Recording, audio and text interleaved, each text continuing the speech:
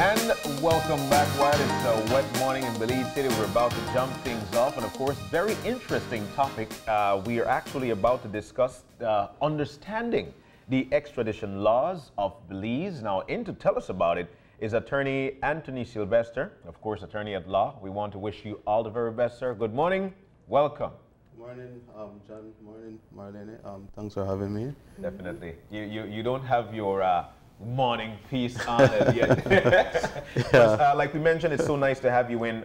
You know, we've heard so many times about extradition, extraditing, you know, and a lot of folks might not really understand what it is, like understanding the laws. We've heard so much about it, like we mentioned. Let's dive into it. What is extradition, and delve into the laws of Belize. Well, extradition is a process whereby countries enter into agreements with one another where they agree to have surrendering of a person within their jurisdiction to another foreign country who is accused of committing a crime in that next country or has been convicted of a crime in that other country and have fled the jurisdiction of the other country. Now the concept or rationale behind extradition process operates within the realm of international law, the way countries should have an obligation to each other, and it is a way in which international crimes is also being able to be combated. And not all countries have extradition agreements or arrangements with each other. For instance, in the case of Belize, Belize only has extradition arrangement with 3 countries: the United States of America, Guatemala, and Mexico. Very interestingly, even after the government actually enters into an agreement with another foreign state, so that, you know, in the case of Belize, I mentioned those 3 countries which our government has entered into extradition treaty arrangements with. That treaty arrangement or that treaty agreement has to thereafter be brought to the National Assembly and incorporated or passed into a law. So that, for instance, as way back as 1989, the government of Belize and Mexico had entered into a treaty arrangement with respect to extradition.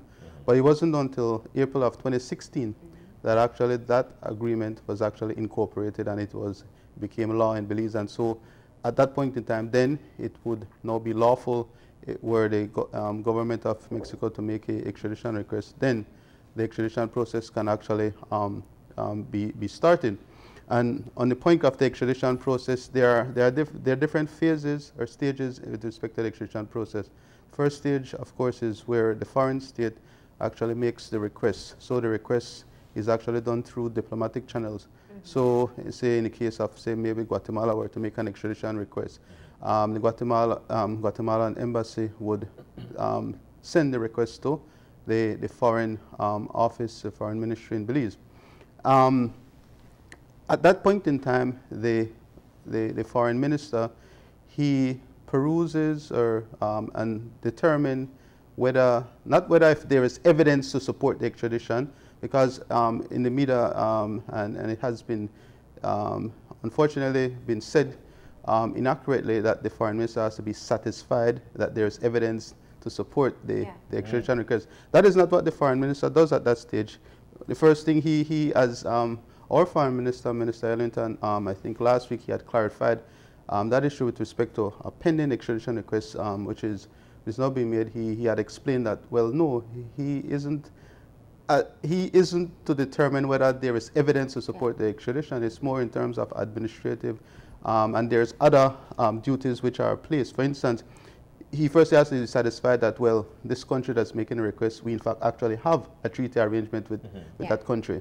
And one of the things that has to be considered as well is whether the request is not of a political character in nature, so that it's, to put another way, a country wants a political enemy, and so a request is being put in the guise of extradition, but it's really in fact and in truth a request to have a political dissident, as it were, be actually repatriated to the other country.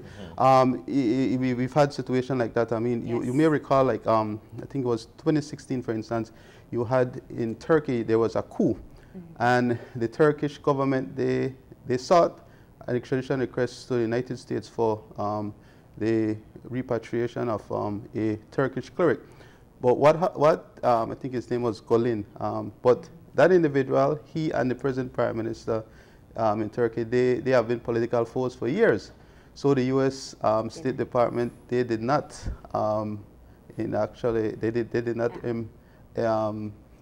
entertain and proceed with that request.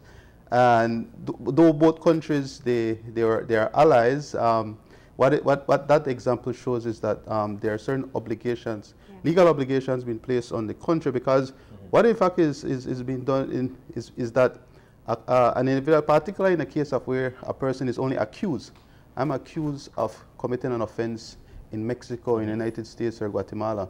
I'm not accused of committing an offense in Belize.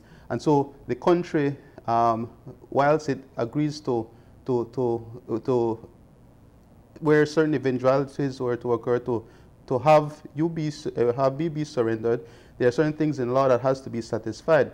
And so that first part is done by the Minister of Foreign Affairs. So it's more like a filtering process to ensure that it's not, let's say, and I like the example you gave of Turkey, and we've seen other instances where activists and whistleblowers seek or travel to another country because they're fearful of being extradited to other countries as a result, because of political victimization. So it's not necessarily like a case that Foreign Affairs is reviewing to look at evidence and whether or not there's enough proof, or if the person seems guilty. It's just to make sure the intentions are legitimate. Because our Constitution, fortunately, provides that there are separations with respect to the different arms of government, so that the foreign ministry is the executive. So their function is very clear and distinct from the judiciary, the court. And it's after certain filtering has been satisfied, the minister is satisfied, for instance, that the extradition request is not of a political nature, then it's sent off for the next process, the court process. And is that the court process, the court makes a determination as to whether the materials which have been submitted in the in the bundle, that meets a threshold for the person to be extradited. But here's the thing, there are certain things as well that is done at that process. One of the things that firstly has to be satisfied is that, well, the documents, in fact, those documents have been properly authenticated, because the court in Belize, they are not seeing the witnesses, right, themselves. So what they would rely on the fact that the documents then are properly authenticated. So you have a foreign officer. In the case of our Extradition Act, the United States, the ambassador in the United States or the ambassador in these three countries, they have to be the ones who, in fact, actually authenticate documents to say, yes, we've actually reviewed and seen the original, and so these photocopies, they're in fact actually true and authentic. So there are certain things that has to be done, and at the court process as well, the court has to be satisfied that, look, this offense or these offenses for which the person is being sought, these are offenses in the country of Belize. Been involved in a case where a person was sought for to be extradited for drug trafficking offense. But what happened is that the drug or that the person was sought to be extradited in respect of, that wasn't considered to be a controlled drug in Belize. So the court therefore could not order that individual to be extradited. So the court has to be satisfied that what the person is wanted for in the other state, that also meets or satisfies the conditions of being a crime within the country of Belize. So it has to be a crime in both countries? Yes, that's what they call a dual criminality, you know? Okay. Yes. Okay. Yes. So that is the role of the courts? That is the role of the court, and as well to ensure that the material, they satisfy the various laws, evidential laws of with respect to what we in Belize call preliminary inquiries. And so once those conditions are satisfied and once those laws are complied with, the magistrate thereafter makes a determination as to whether there is what in law is referred to as a prima facie case.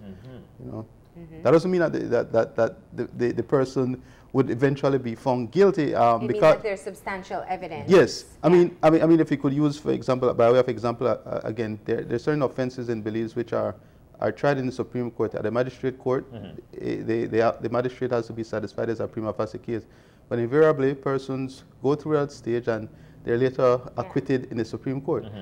And that was going to be my next question, because I think if Belizeans reflect on the most recent extradition cases, they were drawn out, yes, and went up to the Court of Appeal. Yes. So what would happen is if there's a request for my extradition, let's use me as an example, for whatever reason, it goes through the magistrate court, they establish that there's substantial evidence for me for the extradition request to be executed, I then take it up to a higher court.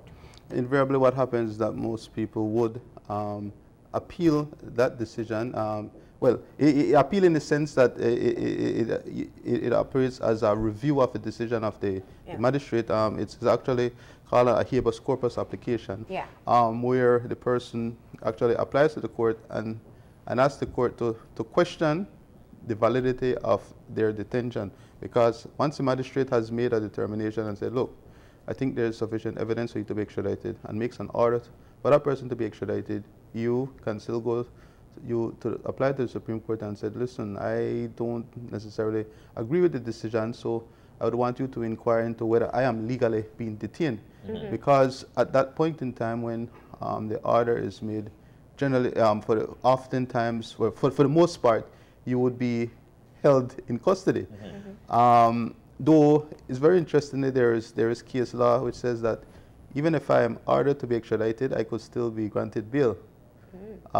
It's a possibility, but of course you would have to prove and establish and convince and persuade the court that there are indeed very special and exceptional circumstances why that should be done. Even if that country would have strong or sufficient evidence to say that you are to be extradited to my country, would that country do some sort of an appeal to say, you know what, we really need this individual across, and then for example, Belize would say, okay, we will do this again and we will try to get this individual across to you. Is there any such thing that a country would have sufficient evidence, even though the courts here have ruled that there is not sufficient evidence to extradite the individual? Well, once the judicial determination is made with respect to that specific request, that's the end of the matter. Now, if there are other evidence with respect to other crimes that may have been committed, then I suppose a new request would have to be sent. But once, because every case is done by case basis, you see. So once you are cleared, and it depends on the way in which you're cleared as well. To answer your question there, what would obtain is that there would have to be, the request would have to be resent, and so the process itself may have to be started afresh. But there can't be, whilst a request has been made and the court says, okay, there's not sufficient evidence, the foreign state can't say, oh, by the way, I had these additional evidence here. No, that can't be done because so that at the time the request is made, they need to have all their evidence be part and parcel of the documents which are sent for the extradition request. Does it matter, or what difference does it make what country the offense is made in? Well, the importance is that the offense, the country that makes the request, they're alleging that, listen, I committed an offense in their country, and so they want me to be extradited, they want me to be sent to their country. So the offense has to occur in the, that country that makes the request is called a requesting country. And the country to whom the request is made is called a requested country. So the requesting country, the offense has to occur there. But the country to whom the request is made, in the case of, say, Belize, the courts has to be satisfied as well of this dual criminality that I spoke about earlier, that, listen, it's also an offense in the country of Belize. And when these treaty arrangements are made, those things are, both countries, both states, they agree to these things.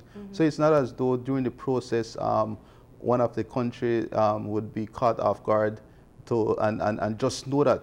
I mean, these are all things which are actually, in fact, set out in the treaties, in the agreements that are actually entered into between both states. So for the most part, everybody knows what is required and what is to be done. In the case, in these cases, you know, attorney at law for many years. I'm not saying that you're old. I'm just saying. Yes, have our country been aggressive in trying to get people who have done crimes or committed crimes in this country and trying to get them over here to try them? Well, I would not be in a position to answer that. That is a question best left for the authorities, the Ministry of Foreign Affairs and the Ministry of Home Affairs, because they would be the one who has this information, and they would be in a position to explain what efforts have been made and how successful or otherwise has that been the case. Yeah. And talking of the other way around, successful extradition requests made from the U.S. that we know of, the CUL cases, Rhett Fuller cases. Those are more of recent memories, of a recent memory, where people have seen that they were, after a long, drawn-out court battle, that they were eventually released. Yes, yes. Well, in the case of Rhett Fuller, because I mentioned that there are different stages, phases of the process. So the first phase was when the request was made to the Foreign Ministry. Yeah. It's filtered, and then it's thereafter sent to the court. In the case of Rhett Fuller, after the court determination, an appeal was made to the Foreign Minister, because the Foreign Minister, after the court has determined that the person is to be extradited, he or she still has a duty to actually review and make a final determination as to whether, in fact, because it is he who will have that person be surrendered, he will actually make an order for the person to be surrendered. And I think in respect to Rhett Fuller's case, at that point, the Foreign Minister had declined to actually have him be surrendered.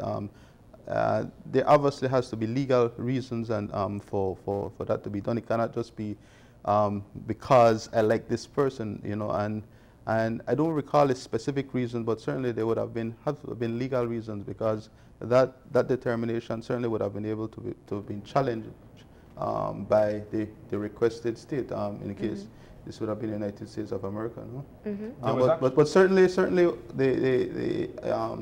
that would have been an extremely long period of time for him to have been surrendered. I think the incident may have gone back way to 1989, and the actual court process would have actually taken almost a decade and more.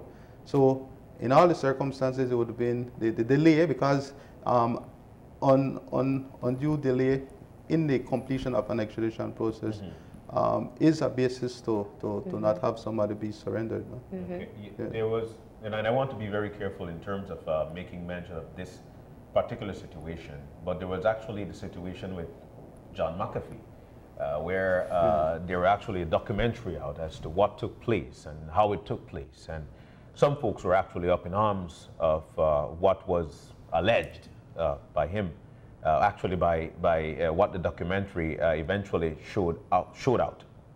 In a situation like that, where people, you know, saw things and it was actually said on documentary, is there anything to say, you know what, we could have actually gotten this individual back to eventually answer some questions in this case, and like I mentioned, the aggression of our country in terms of trying to get this individual to come back to answer some questions. Can you speak to us about that? I see your point. I suppose that comes, a question comes from the standpoint that, well, we've seen mostly requests being made to our country, and we don't see it being reciprocated.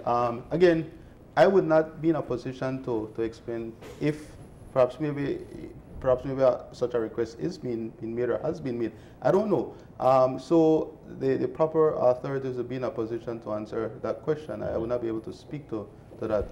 My engagement in these extradition process usually at the court stage, you know. Yeah. But I wouldn't be in a position to answer that, you know, as much as I'm tempted to say something, you know? Yeah.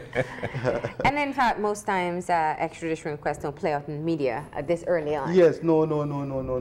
Actually, a lot of behind the scenes work takes place. So, for instance, it's probably years after that the actual request actually is sent to the other country. Yeah. Mm-hmm. Yeah. And now this has been, in fact, a part of the concern that has been expressed, the fact that so much details of the extradition request have been made public.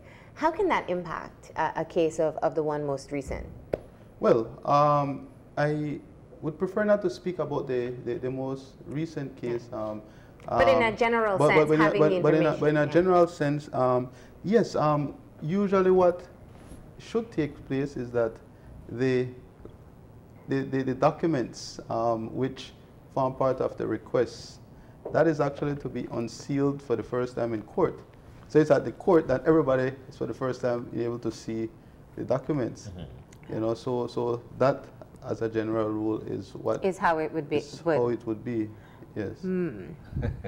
Now, I think what happens oftentimes is that we talk about extradition and we don't always have it explained to the public as to, you know, how vulnerable am I to be extradited for, let's say it's a driving offense, you know, in the States. Are there certain crimes that are That's a very good question. That are used for extradition? Yes, that's a very good question. There are two ways in which, or two types of crimes, generally speaking, that a person extradition request is made for. There's a list of crimes in the Extradition Act which authorizes the extradition, or would have the extradition process be initiated. It would be very serious crimes with murder, drug trafficking, and so on and so forth. And then, if that crime is not listed in that schedule, however, it is a crime which may be similar to another crime in the country of Belize. For instance, in the United States, they have what may be regarded as first-degree murder and second-degree murder. In Belize, the offense of murder isn't categorized as first-degree and second-degree. It's murder and then manslaughter.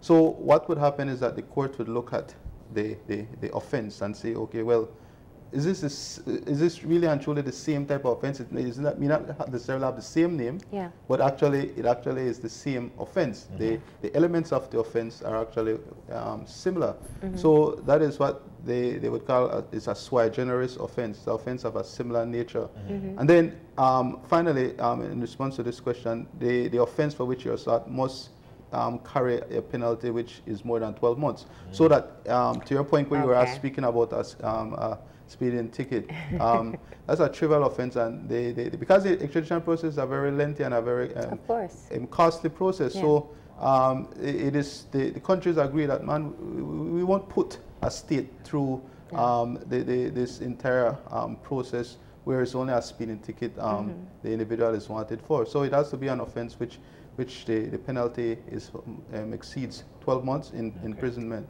Okay. And obviously more serious offenses. Yeah. So the difference would be running a red light or a hit and run.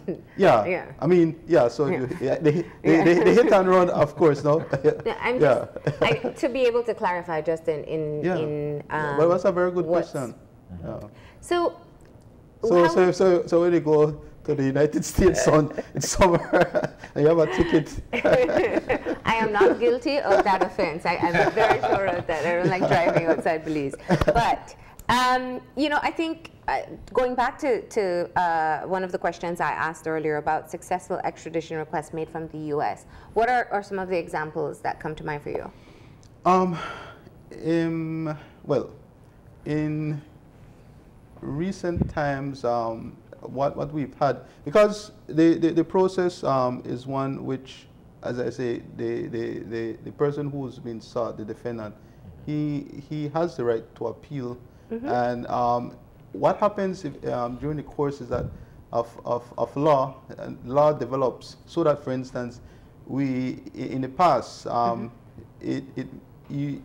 Belizeans, all of Belizeans would say that it was perhaps maybe quite easy for a person to be extradited, but the law has actually developed, and the court now has to conduct extradition requests, bearing in mind that the person has certain fundamental rights. And so, whilst the laws go back to the 1800s, the laws now are interpreted in a different way.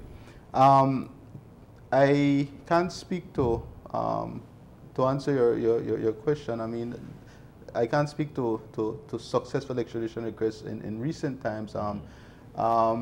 So again, that would have to be something that the authorities have to speak to. But what I can speak to is the fact that the persons know they fully appreciate and understand their rights, and so they engage the court process, and they would invariably appeal where they are dissatisfied with a decision. You see? Yeah. Right. Okay. So I feel like I have a better understanding now.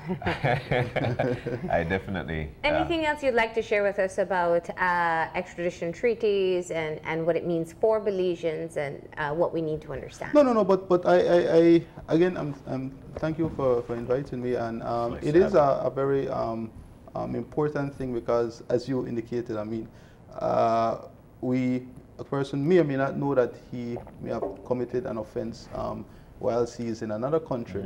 And so that knowing the seriousness and the consequence of that is important, because particularly where our country has a treaty arrangement, an extradition treaty arrangement with that foreign country. And as I indicated earlier, there are 3 countries which we have such a treaty arrangement, those being the United States, Guatemala, and Mexico. And so if you are in any of those countries, you must ensure that you don't commit an infraction, because if you come across the borders or come back into Belize, that may not necessarily... That's not the end of it. That's not the end of it. Let's just tell people, let's all be law-abiding citizens in general, wherever you are. People. But we appreciate you coming in and being able to discuss this. I think often legal issues obviously are written and explained oftentimes in the legal language. So it's great for people to have a better understanding as to what it means. Yes. So thank you so much for taking the time this morning. Thank you. All right. We're going to go ahead and take a break. And when we come back, we'll be talking about fire management. So stay tuned.